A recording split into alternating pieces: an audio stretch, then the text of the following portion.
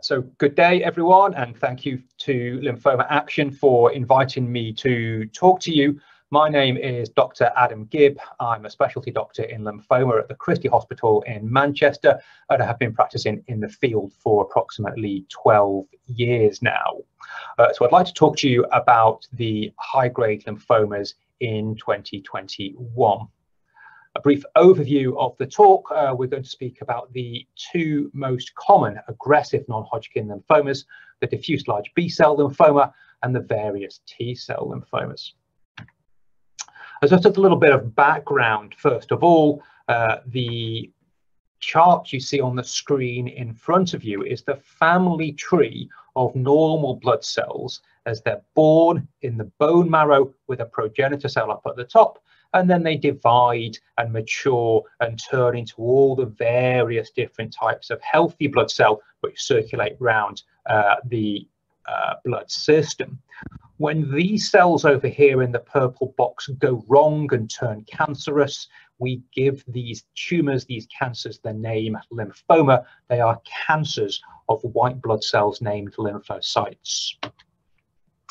Every couple of years, the World Health Organization classifies these diseases in a book which gets thicker and thicker and thicker.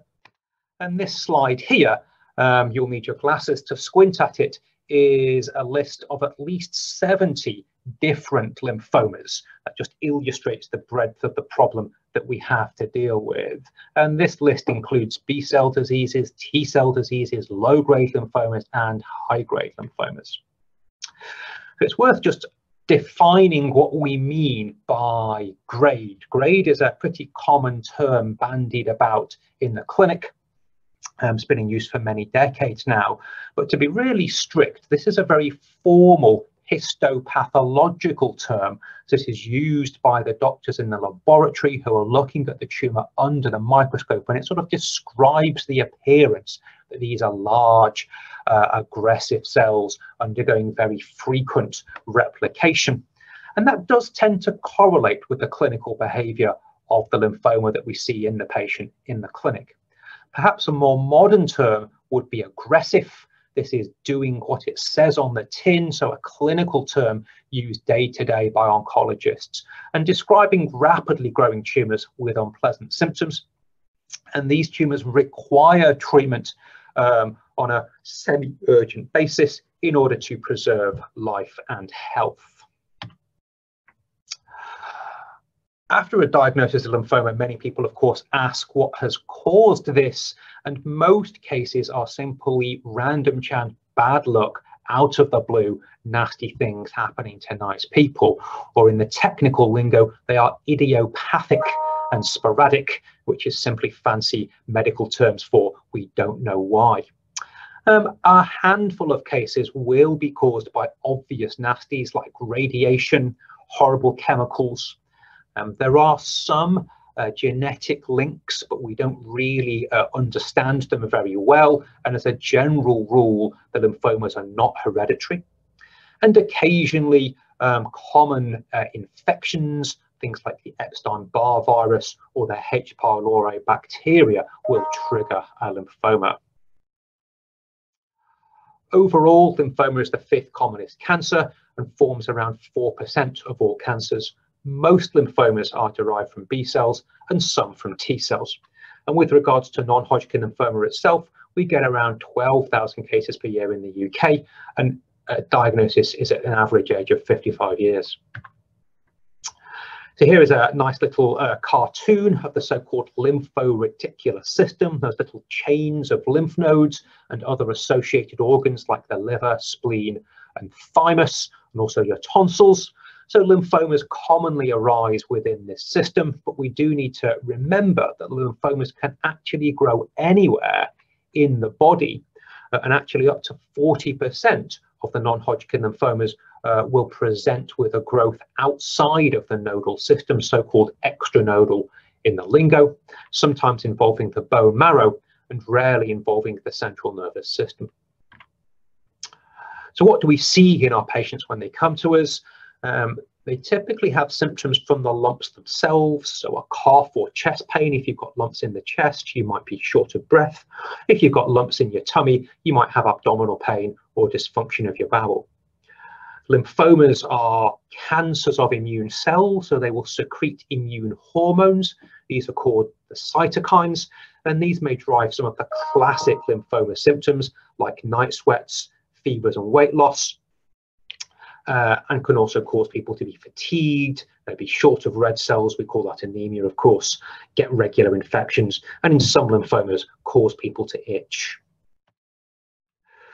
So when people come to us with these symptoms, how do we make the diagnosis? Well, first of all, once they've told us this history, we have to suspect that they have a cancer. We want to examine our patients to find that lump. Once we've found the lump of cancer, we want to get a good biopsy of that lump. Can we get a chunk of that lump out of the person into the laboratory so that our histopathology colleagues can make the diagnosis? And then we will stage the cancer, put the patient through the scanner, asking the question, are there lumps of lymphoma elsewhere? And of course, with lymphomas, frequently the answer there is yes. So in terms of histopathology, the better and bigger the biopsy, the easier the histopathologist will be able to tell you an accurate diagnosis. As we saw previously, there are over 70 types of lymphoma. It can be hard to tease them apart. And the doctors in the laboratory will be looking at the shape of the cells, down the microscope, the morphology, and then we'll apply a whole series of so-called special stains, immunohistochemistry, marking for selected markers. People might be familiar with things like CD20 and CD30. We'll come back to these later in the talk. And increasingly in the modern era, we're doing lots of fancy DNA and RNA.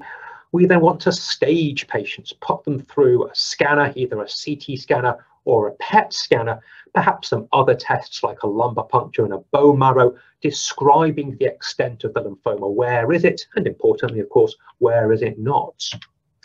Here is an illustration of what a patient looks like once they've been through the PET scanner. So on the left-hand side of your screen, there's somebody with aggressive non-Hodgkin lymphoma. Fundamentally, every dark grey to black dot is a little lump of lymphoma.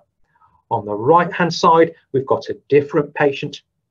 This patient has a big lump in the middle of their chest that I can illustrate with the mouse pointer here. This contains the heart, which is sort of the nicely heart-shaped object in yellow, and these little yellow dots surrounding it, small flecks of lymphoma in the chest.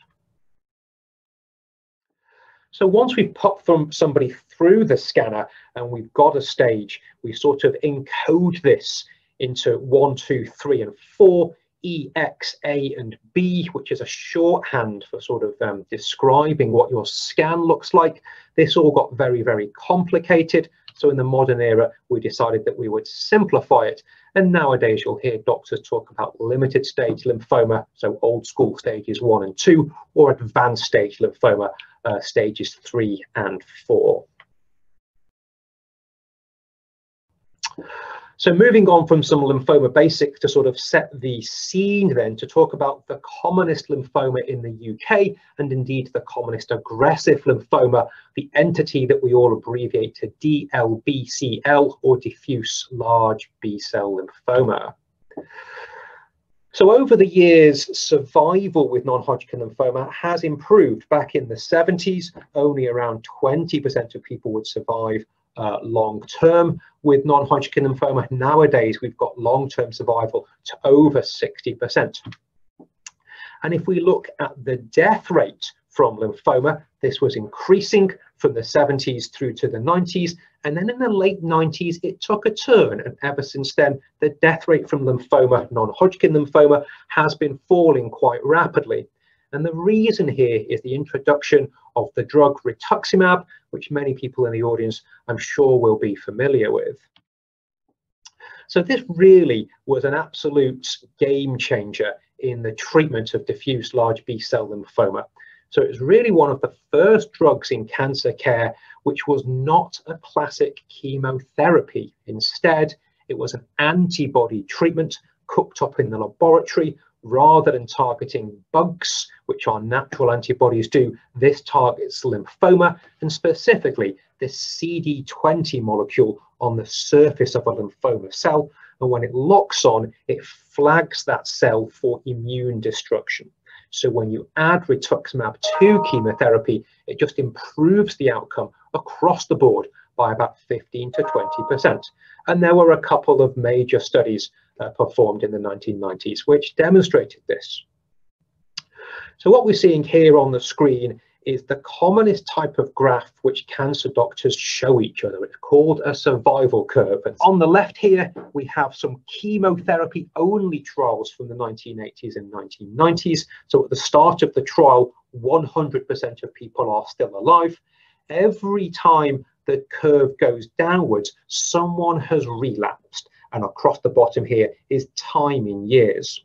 And what we can see on this chart over on the left is that if you put various different types of chemotherapy, CHOP, BACOD, PROMACE and MACOB against each other, they all do the same and the curves overlap. So these chemotherapies are the same as each other. No one is better than another. If we then move into the 1990s on the right, we've got rituximab CHOP versus CHOP alone in a randomized trial. And what we can clearly see is that the addition of rituximab produces fewer relapses, the top light blue curve, than CHOP alone, which is the bottom dark blue curve. So R-CHOP becomes the standard of care for diffuse large B-cell lymphoma at the turn of the century. What we know, however, is that not everybody performs equally well with R-CHOP. As well as staging patients, we can attribute them a so-called risk score according to how old they are, what their stage is, what their blood tests are doing, and whether or not they're feeling under the weather with their lymphoma. And as we can see, if you have low-risk disease, the blue or yellow curves up here, 80 and 90% of people will do very well with R-CHOP. But if you have high-risk disease, the grey and brown curves down here, then up to 50% of people will sadly experience a relapse after their R-CHOP therapy. So it's for this reason doctors have been trying to look into why this is. And there are lots of complicated theories as to why some people may do well with R-CHOP and others do less well, to do with some of the cells from which the lymphoma derives, coded ABC and GCB, some of the genes involved in the way that the lymphoma behaves, coded MYC and BCL.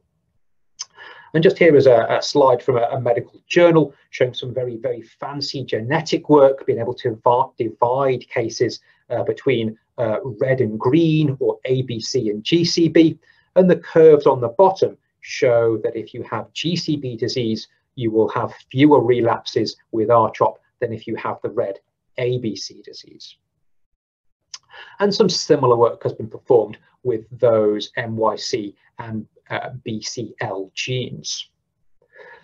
So it's apparent that R-CHOP is a good treatment for diffuse large B-cell lymphoma. It works pretty well for most people, but there are some people that we would very much like to be able to offer them better. So as the years have passed since the turn of the decade, we've had a couple of smart thoughts about how you could improve upon R-CHOP. Could you give more chemotherapy? Could you do a so-called stem cell transplant after the R-CHOP? Could you give your chemotherapy in a smarter way? Or could you bring in new drugs into the mix? We'll very briefly cover some of these. So the French have designed a variation upon R-CHOP called ACVBP, which is long and complicated. It involves admitting you to hospital over a period of up to 19 weeks and delivering intensive chemotherapy by prolonged infusion. And in a randomized trial, they claim it's superior to CHOP, but there are a couple of problems here. They won't sell you the drug V, and as it discussed, it takes 19 weeks to deliver in hospital, something that's not really feasible, we feel, for the majority, particularly of older UK patients. So this is something which has never really taken off internationally, but the French would lay claim that this is a better treatment than CHOP. There's been lots and lots of little trials over the years about whether or not a stem cell transplant in your first remission after R-CHOP can reduce your risk of relapsing, e.g. increase your chance of cure. And to summarize, if you pour all of the results into a blender and mix them up, so that's what this fancy chart here is doing, at the bottom you get a result which says even Stevens, it is neither better nor worse to have a stem cell transplant in your first remission. It just doesn't make any difference. The Americans came along and said, we like all the drugs in CHOP, we like another drug called etoposide, and rather than drip them through in a couple of hours over an afternoon, we're actually going to drip them through very, very slowly over 96 hours continuously. And they renamed R-CHOP Da-EPOC-R. And this early trials were very, very impressive, with up to 100% of people responding to this smeared out CHOP chemotherapy. But then they came along and did a big randomized trial and followed people up for 5 years afterwards. And what we saw in the red box here is that there was no difference in survival after 5 years. Around 70% of younger patients and 60–65% of older patients were still alive 5 years later, with no difference between the two groups. The Brits had some very clever ideas about designing a trial based around those fancy red and green genes that I showed you, throwing some new drugs into the R-CHOP mix. Once again, we have one of these plots showing that typically it doesn't really make much difference, no better, no worse. And then Roche, the people who designed rituximab, recognized their patent was running out. The drug was now 20 years old, so they thought they'd better make a new antibody codenamed G. So they did a G-CHOP versus R-CHOP trial, and again, saw no difference in survival at 3 years. Effectively, this was even Stevens down the line. So sadly, what we know is that up to 40% of patients will relapse after R-CHOP, and basically the last 2 decades of trials has really not moved the needle. We have not been able to improve upon R-CHOP. It's a better treatment than CHOP alone was in the 80s and 90s, but there are still some people for whom it's not good enough. So these people undergo second-line chemotherapy, and if that's successful, we give them a stem cell transplant. So this was a trial from the 1980s, demonstrating if you take relapses, give them chemotherapy and transplant them, they'll do reasonably well, with around half of people surviving. If you don't transplant patients and give them chemotherapy alone, this bottom curve, sadly, most people will relapse again. We repeated this trial in the modern age of rituximab, and we did not get as good results. We got this red box down here in the bottom left, showing that if you relapse after R-CHOP, it's quite hard to get you back into a long-term remission with more chemotherapy and a stem cell transplant. So this is really where the second half of the talk comes in. What are all the new sort of ideas in how do you tackle aggressive, relapsed diffuse large B-cell lymphoma? So knocking around NHS funded for around just over 2 years now is the fantastically named CAR-T, or chimeric antigen receptor T-cell therapy, to give it its full name. So what we do here is very cleverly build a genetically engineered T-cell. So these are T-cells taken from the patient's bloodstream and engineered in the laboratory by infusing them with a specially coded virus to basically recognize and attack lymphoma cells. So this is the process in the cartoon that you see here, making these special recognizing T cells, and then we reinfuse them back into patients, and those cells will then circulate around the body, recognize lymphoma cells wherever they may reside, and attack them. when they lock on to the lymphoma cell through this CAR, they will then secrete a whole load of sort of killing molecules which will dissolve the lymphoma cell in a very impressive fashion. Again, when we did one of these clinical trials and plotted the survival curves, what we could see here in the green and blue lines is that those people who had a response, that's the blue line, or even better, a complete response, the green line, to CAR T therapy, tended to have quite a long response. Sadly, of course, those people who didn't have a good response overall underwent an early relapse. CAR T is generally safe. Some places in America are delivering this in the outpatients, but there are some serious side effects in up to around 1/3 of patients, including infections and some rare complications called cytokine release and neurological events. Patients will not infrequently have to go to intensive care to be looked after for these complications. So what are some of the newer drugs, sort of off-the-shelf pharmacological agents available in diffuse large B-cell lymphoma? Big news in Hodgkin lymphoma around 1 decade ago was a very new drug called an antibody-drug conjugate, something that comes in 2 parts, named brentuximab vedotin. This was very successful in Hodgkin, so naturally we've tried it in non-Hodgkin lymphoma, but actually it just didn't work very well.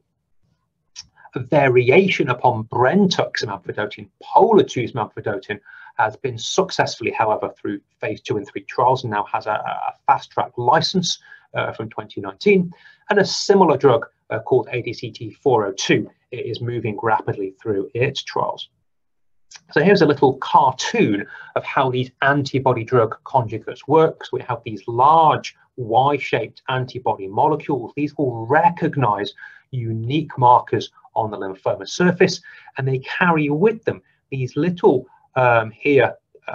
yellow hexagons, which are ultra potent cell toxins. So they lock on to your lymphoma cell. They're taken inside by the cell, whereby the toxin is digested or freed from the antibody conjugate, and it can go on to poison the cell nucleus in a very potent fashion. So fundamentally, these are a bit like guided missiles. We're delivering ultra potent chemotherapy drugs directly inside our lymphoma cells of choice. Here is a patient at the Christie who was on a clinical trial of ADCT-402. He had undergone no fewer than 5 relapses of diffuse large B-cell lymphoma. We can see on the left his PET scan highlighting active lymphoma in the chest, abdomen, and groin, and 2 doses of ADCT-402 later, he had gone into complete remission. The only activity we can see on the right is normal physiological activity. In a clinical trial where people received varying different doses of this drug, we could see that around 1/3 of patients had growth of the tumor, but the majority of patients in the trial had shrinkage of the tumor, and overall around 1/4 of them went into a complete remission. And that was an early phase or phase 1 trial, so we're looking forward to updated results from phase 2 in the near future. I'll briefly mention selinexor. This is a tablet which has been licensed in the US in the last year. I have to say that the trial, in my opinion, was a little underwhelming. They only saw 29% of patients respond to the tablet. Only 13% of them had a complete response. Nevertheless, the manufacturer has persuaded the Federal Drug Administration this is worthwhile, and patients in America, although not currently in the UK, can receive this drug if they're diffuse large B-cell relapses. Of more interest to UK patients is polatuzumab vedotin, another one of these antibody drug conjugates targeting Y-shaped antibody, ultra-potent toxin bound to the core of it to be freed inside your cell of choice. Interestingly, here we did a randomized trial of chemotherapy versus polatuzumab, and what we could see is that there is a survival and relapse advantage to receiving polatuzumab versus chemotherapy in relapse. Very briefly, at the end of the talk, I'll just touch upon a very exciting new field of drugs currently undergoing phase 1 trials. These are the so-called T-cell bispecifics. So we've looked at these Y-shaped molecules such as rituximab and the antibody drug conjugates previously. And typically with an antibody, the two different tips of the Y will both bind the same target. It just grabs on twice, as it were. With these bispecifics, we've modified the antibody so that the two different heads, they grab a different target each. So one head will grab a T cell in the immune system, another head will grab the B cell of the diffuse large B cell tumor, bang these heads together, make the T cell recognize the B cell and secrete all of these killing enzymes. There's a couple of drugs in development at the moment, but perhaps epcoritamab and mosunetuzumab are the furthest ahead. And they've had some recent and very encouraging data suggesting that in the region of half of patients with relapsed diffuse large B-cell lymphoma may respond to these drugs, and the side effect profiles are looking very favorable indeed. These are easy to deliver drugs in the outpatient department. So these are rarer than the B-cell lymphomas, forming only around 10% of aggressive non-Hodgkin lymphoma in the Western world, but up to around 25% in Asia.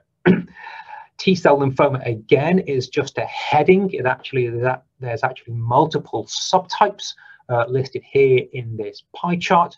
The commonest subtypes are peripheral T-cell and angioimmunoblastic, the dark blue and yellow slices respectively.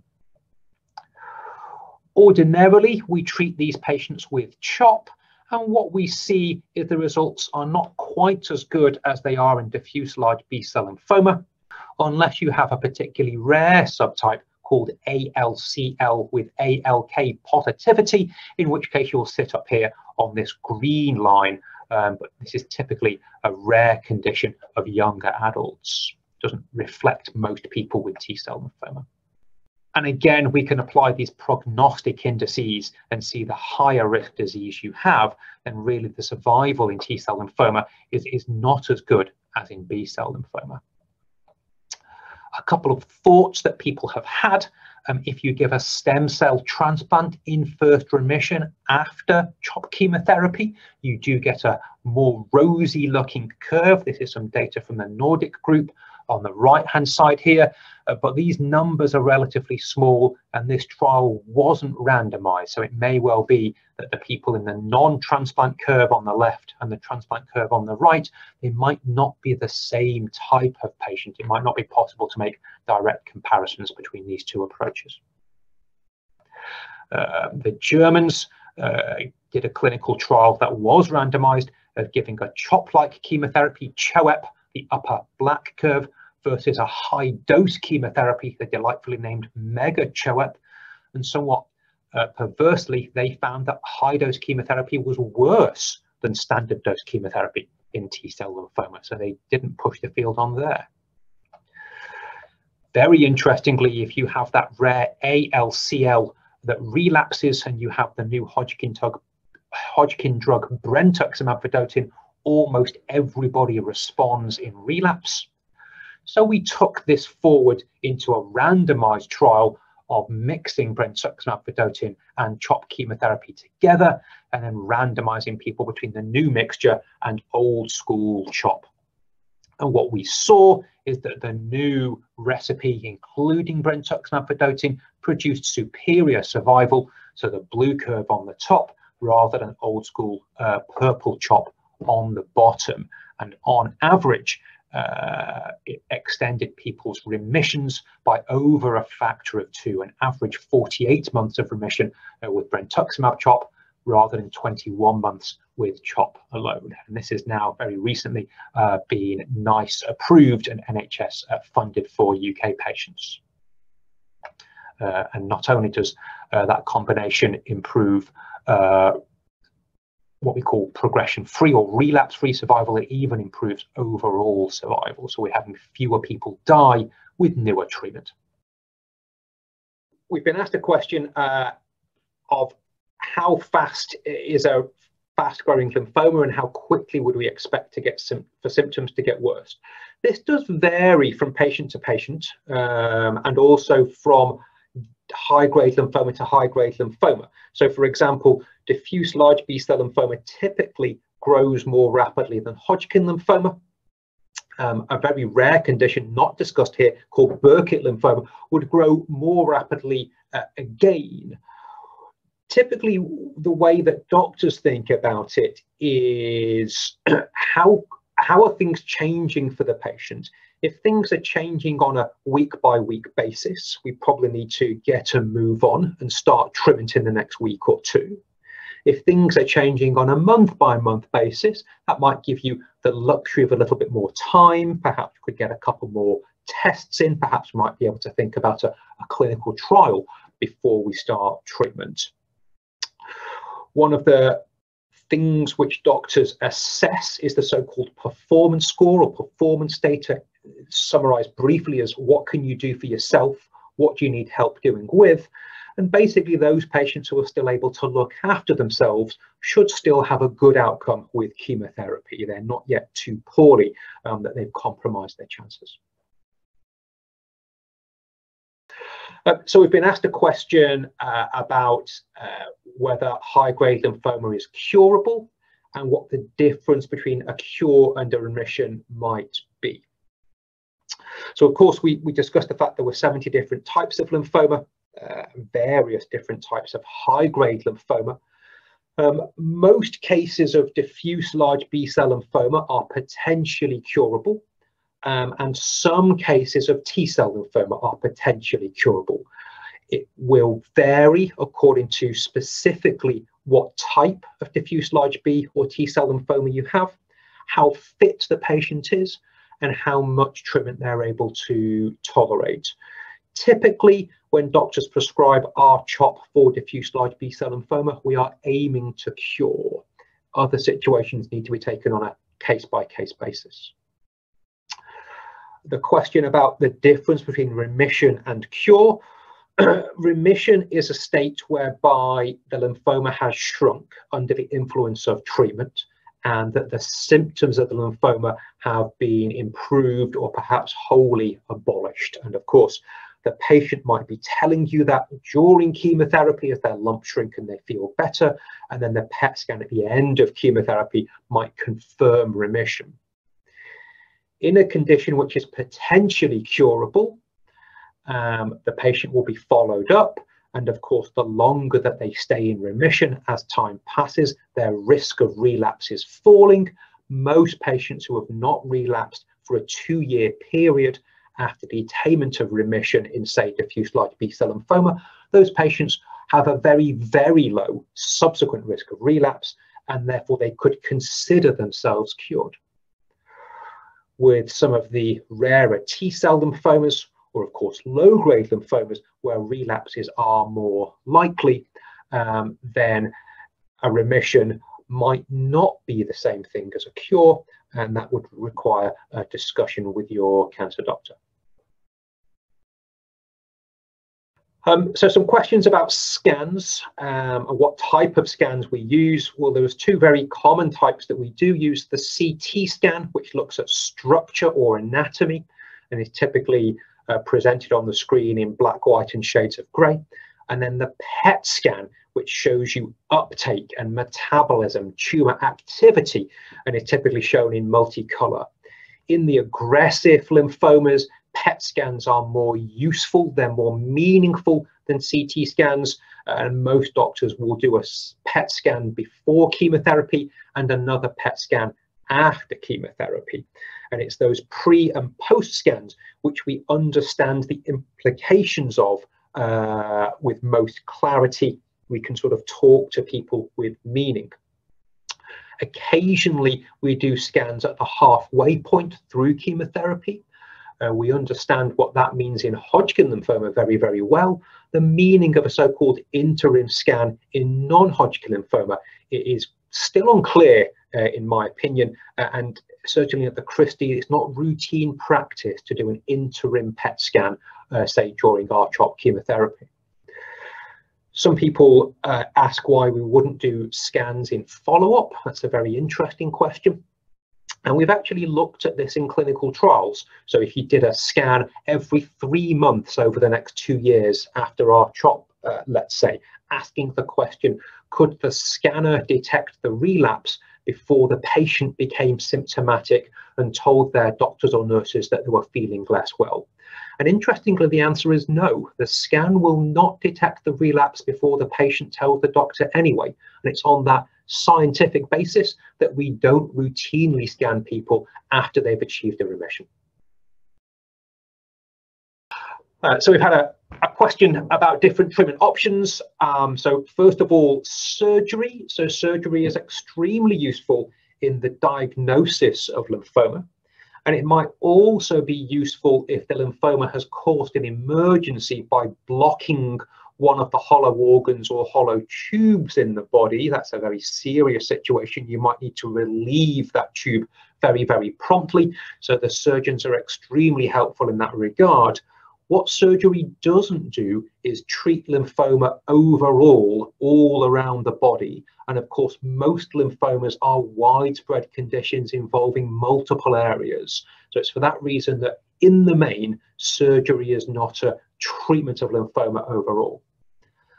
Other treatments for lymphoma can, of course, include radiotherapy, an extremely useful treatment. Integrating chemotherapy and radiotherapy together can be a very powerful tool indeed. And touched upon, of course, in the talk, have been some of the newer treatments for lymphoma, CAR-T, bispecifics, antibody-drug conjugates, and of course, in initial relapse, high-dose chemotherapy and stem cell transplantation remains the mainstay of treating resistant lymphoma. So we've had a question about whether lymphomas can relapse as a different subtype. And is it possible to have more than one lymphoma at the present time? The brief answer is yes and yes. People with low-grade lymphoma may have been warned about the prospect of transformation, so experiencing a future relapse with the high-grade cousin of their current low-grade disease. It's possible, of course, that some people diagnosed with high-grade lymphoma have fundamentally presented with transformation, and that lurking amongst their high-grade lymphoma is a previously undiagnosed low-grade lymphoma. Those patients, of course, could in future relapse with either high-grade or low-grade. And then it's entirely possible to be diagnosed with completely separate lymphomas, either at the same time or at different times in your life. You're not immunized against any one type of lymphoma by previously being diagnosed with another. Life, I'm afraid, is just not like that. So questions about late effects, I think, are very important and very interesting. So, you know, really what I'd like to be the takeaway message from this talk is actually that most patients with high-grade lymphoma can expect either to be cured or at the very least experience substantial multi-year remissions. And this, of course, means that people will be alive in the future to potentially experience the so-called late effects of therapy arising 5, 10, 15 years down the line. These are many and varied. Essentially, pick a tissue or organ and we could have a late effect in that system.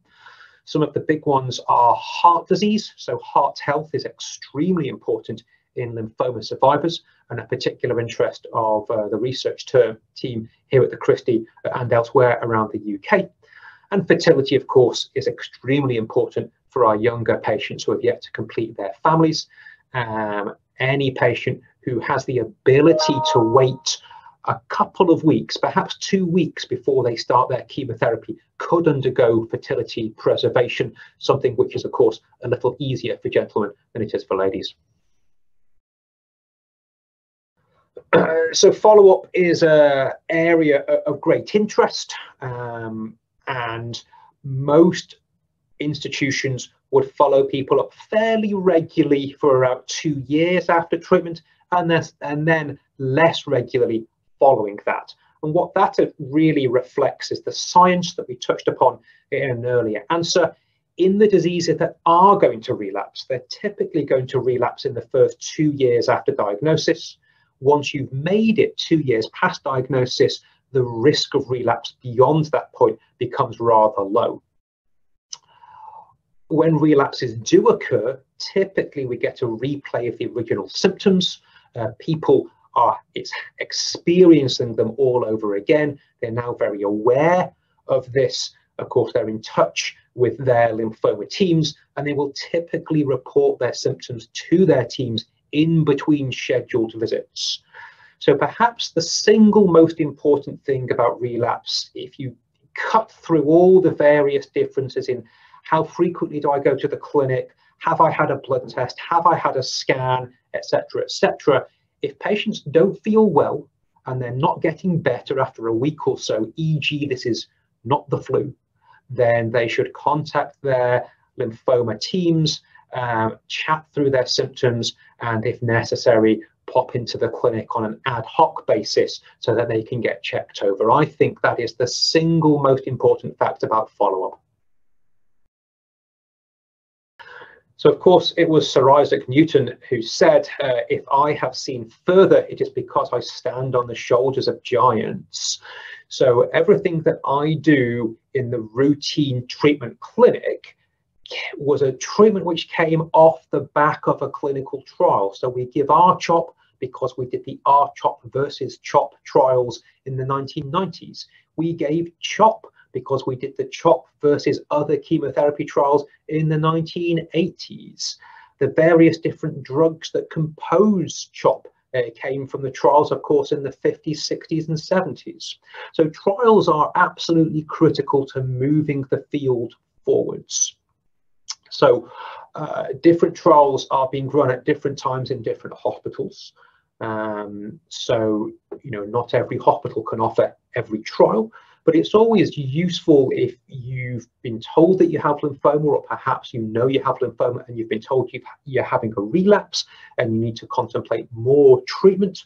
You should, of course, be offered the standard treatment that's been approved and sits on the shelf, as it were, in the pharmacy. But you just feel free to inquire, are there any clinical trials here? And if not at this hospital, is there a clinical trial in a hospital up the road? There are websites, one of them called clinicaltrials.gov, that are accessible by patients and doctors alike, exactly the same website.